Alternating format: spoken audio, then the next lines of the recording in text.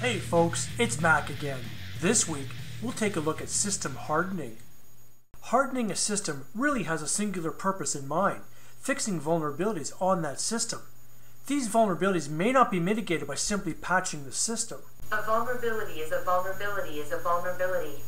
It's a process that helps secure a system by reducing the surface of vulnerability and thereby reducing the potential attack vectors. It's time for a gratuitous keyboard throw.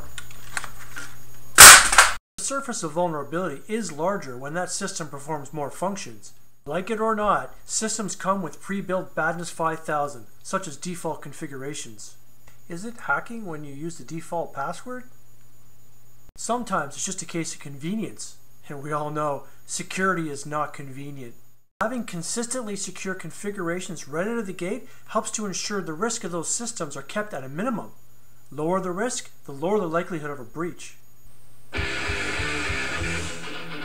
Bring forth your hardening checklist, a procedural list of things to do for a particular system or type of system.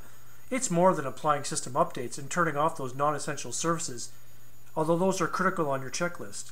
Disabling older TLS versions, enabling the firewall on IPS, deploying endpoint protection, removing guest accounts, securing passwords, removing unwanted software, updating third-party software, enabling auditing, disabling USB ports, encryption at rest, updating and locking the firmware.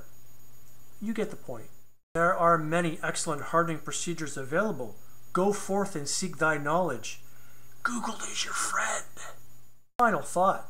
System hardening occurs most often at the beginning of the system's lifecycle, but it sure will pay dividends if you can revisit it throughout the entirety of that lifecycle.